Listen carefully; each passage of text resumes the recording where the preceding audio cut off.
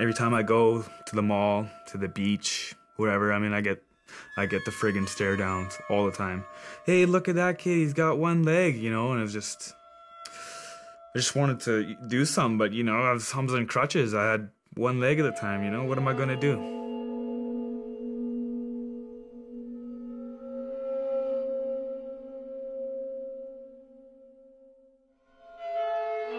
Well, Mr. Perry, I'm sorry, but you're never going to walk again. This is not going to be fun. I'm like, if this is the way I'm going to live the rest of my life, like, that's when you start debating whether it's worth it or not. First of all, you know, if you're not an attractive guy, girls don't want to get with you anyways. So how attractive is it is that I'm in a fucking wheelchair and I can't get it up on my own anyways?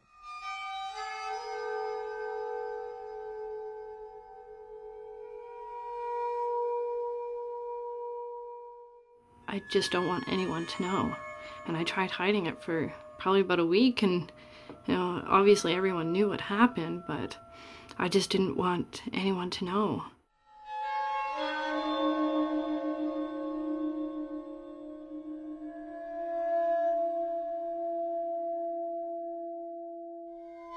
I can still hear the scream that the scream I had when how I screamed.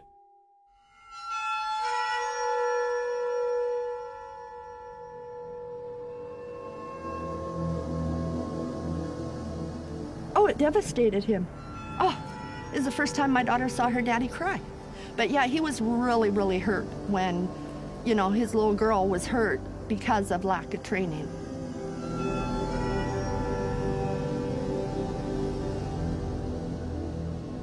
They get away with murder, that's it, down now. My son's just lucky he escaped with his life, because that type of accident that he was in, they don't live to talk about. You know, we've been looking after them all their lives, and then they go out to a job, and we think that employers, because they're adults and they're businessmen or they're professionals, they'll look after them.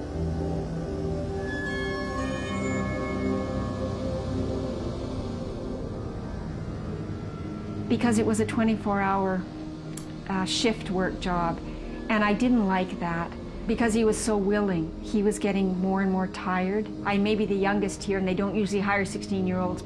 There's danger. When you're tired, you misjudge. But I can handle it. I'm tough. Hurry, hurry, hurry. They were really pushing, let's get our production quota.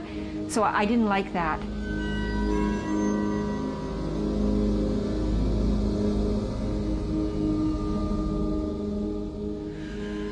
He just went off to work, and he was really proud of his job, and we were all proud of him. His energies are a little bit fragile right now, and he's, there's probably several days a week that I'm driving down the road to this day, and all of a sudden it hits me that he's in a wheelchair. And he's an adult now, you know. He should be living on his own and moving on with his life, and now he's sort of stuck here for a little while.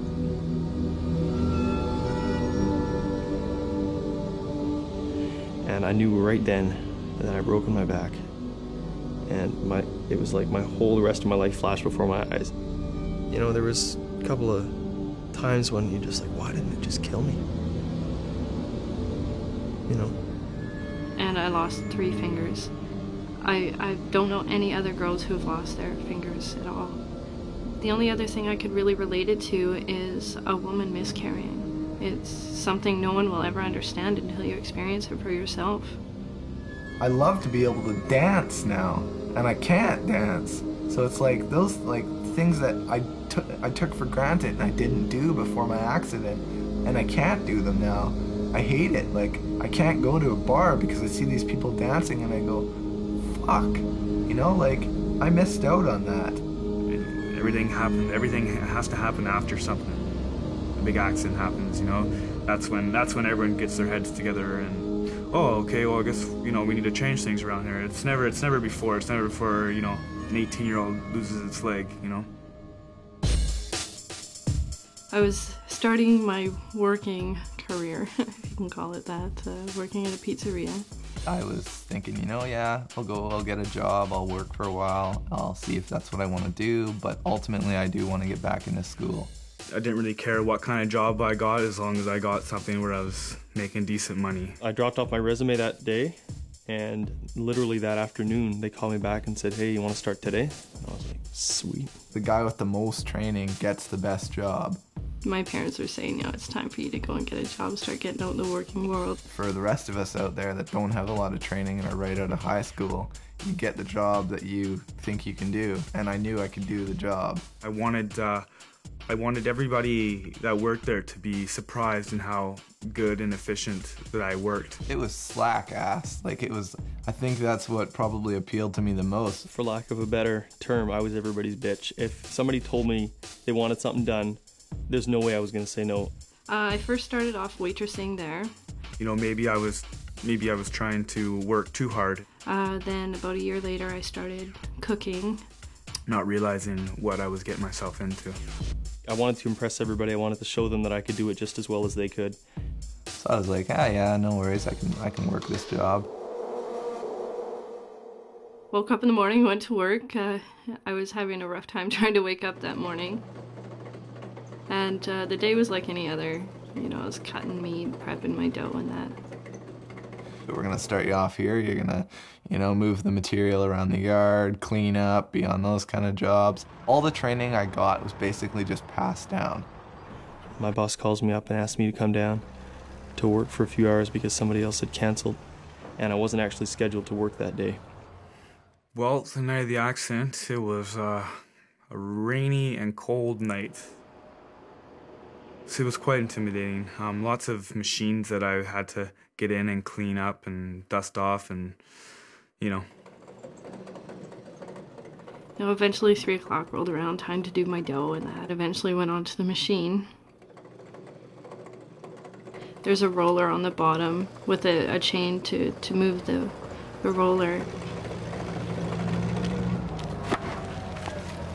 They seemed unsafe, but I felt like that was an inherent part of the risk of any job. I felt like the things that I did that were dangerous were just part of the job. So I get back on the lift and I start trying to move this medite around again and pull it out onto the lot, and I stop. The load shift the slightest bit. It wasn't like it just started to shift and sheets were flying everywhere. It shifted just a little tiny bit. Finished cleaning up and I was ready to get off the machine, but this machine was about 6 feet or higher in the air, and I had to jump off. There wasn't a safe way of me getting in and out of the machine. And I looked down the laneway and I realized that I'm in an area of high traffic, so I'm like, okay, well, I should move the forklift. I was putting dough into the top of the machine, and what you do is you just put it through again about halfway and it'll come out the bottom.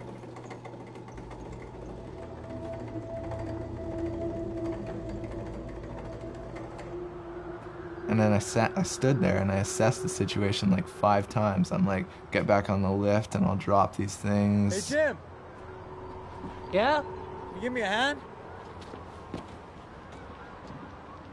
I had seen so many guys do this, and apparently this is, forbidden. You don't ever go near this, is putting the forklift in gear when you're not in it. I didn't see anything wrong with it, and I'd done it a few times myself. So what I do is I stand beside the forklift, and the gear shift lever is on the steering column, and I just tap the gear shift lever back into reverse. And I was ready to jump off, and I had turned myself around. In the midst of that, I guess I slipped and I got my leg caught in the chain. I just got a pair of brand new coveralls. I was gonna, go to work and had a nice new clean uniform, and I'm getting sucked into this machine. Very scared getting sucked in. I knew, this whole time I was trying to pull myself out of this, but just... Jesus, help! Help! There's no way. What's going on? I'm looking at it and I'm going, all right, I don't know if these are gonna come down or not. So I'm like, all right, when I move out of the way, I'll tell you to drop the load. And he's like, all right. And it starts, I started moving backwards, and it starts moving backwards. And the only thing I didn't notice was if I'd looked at the wheels, I would have seen that they were turned. At first I ran around to the other side because I was kind of confused. I was like, okay, how do I get back in this thing when it's moving? So it starts moving backwards, and I panicked. I realized that the roller on it had dough stuck onto it, so I went to go and clean it. And I didn't quite feel it. It felt just like a tickle on my hand. It was the weirdest feeling I've ever felt.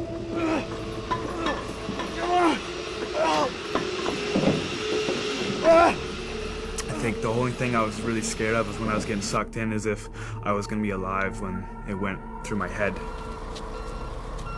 I ran basically all the way around the forklift as it's moving. I'm panicking. A lot of stuff's going through my head. I also didn't notice there was a small puddle of hydraulic fluid about that big on the ground. And I think your mind's so set on, no, this isn't happening. It's just too close to the roll feeder, and my leg got caught in two pieces of metal that were about that close together, you know. I got sucked into about my thigh.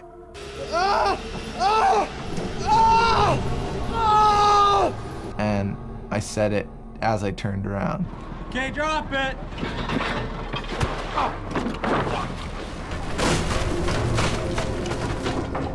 And then finally, the sheet snapped my back, and I could feel it just go into my back to the point where I couldn't feel my legs.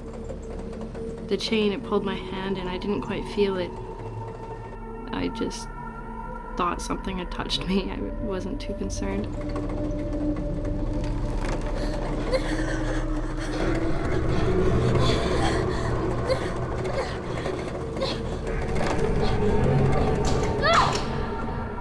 I'm in the path of the forklift. I just had enough time to roll onto my back before...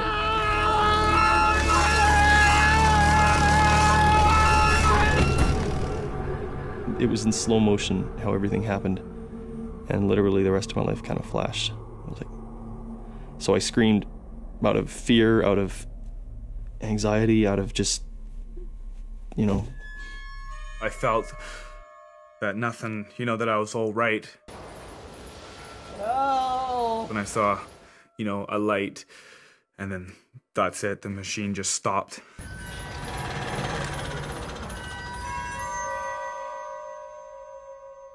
I think maybe it was an angel from heaven, just... When I looked at my hand, I could see that there was parts of my hand missing. I could see the bone in my fingers, and I could see all the muscle around all the fat. It was almost like it was in a movie. I felt like a baby again. I was laying there, I'm crying. I'm like, I'm not gonna walk again. I'm not gonna walk again. I'm back! Somebody help! Oh my God! 30, 45 seconds before somebody came out, and it was my uncle. He came out and started whipping the stuff off like it was toast. I could have looked up and saw my leg, but I was so scared to what it would look like to me, It'll be okay. It'll be okay. It's okay. Got into the ambulance. I got pretty scared at this point. Someone should call my mom. Yeah, we're gonna call your mom as soon as I want to talk to her. So I'm laying there on the table, and there's a whole bunch of doctors and nurses above me. Can you hear me? What are they gonna do to me? And what have I done to myself? And I'm like, all right, whatever. Are you listening to me? Maybe it's just what they do while you're dealing with paralysis. I need you to wake up now. That's fine, I'll deal with it. Wake up now. This time I don't know shit about paralysis. You're gonna use a plastic tube that looks like this. Pull the sheets up, there's this fucking tube sticking out of my dick. You're going to have to get used to it. Yeah, and that's pleasant. You're going to stick it into your penis. Am I gonna have to have this tube in me all the time? It's going to empty your bladder. Suppositories, laxatives. You're gonna take a lot of pills. I'm trying to learn how to get on the toilet. A bowel stimulator. Like, it's a total invasion of my privacy. You won't be able to do it on your own. This is not comfortable at all. You're going to have to get used to it. And this is your new wheelchair. My dad was just strong, steady, very calm. Here was my son, so proud to be driving a forklift. Didn't occur to me to ask myself, does he know what he's doing? How fast does it move, for instance? Is he competent in using this machine? They scoot around pretty quickly. How risky is it that he wasn't indeed paralyzed, you know, from the neck down, or killed? I had to go and get one of the bones cut down. I couldn't sleep in a room by myself. The second surgery I had was to have the nail bed removed in my pinky finger. I was in therapy for quite a while. I had that surgery done twice. I woke up many nights screaming. That was very painful. They didn't teach my son the safety. And I could have been scratched off this planet, right? That easily. He was sacrificing and jeopardizing his own safety. My life wasn't into anybody's hands. In a split second, your life can change forever. Oh, so I don't have to just worry about joyriding on Friday night. It was so preventable, it's ridiculous. I have to worry about when they go to work on Monday morning or after school. If they had given me the proper training. The workplace can be a really dangerous place. Make sure you know what kind of training you need. I want parents to know that. Know your rights, know what is required of you and what is required of your employer. Well, nothing will ever bring her fingers back. If you don't know a machine and they expect you to use it, just say no. It's time to take a step back and, you know, look at the big picture. Say, I will not touch that machine until you train me properly, how to clean it, how to use it, all the different parts that are on it. Yes, she did get a small settlement, but that's nothing. Her fingers would have been so much better. So much better.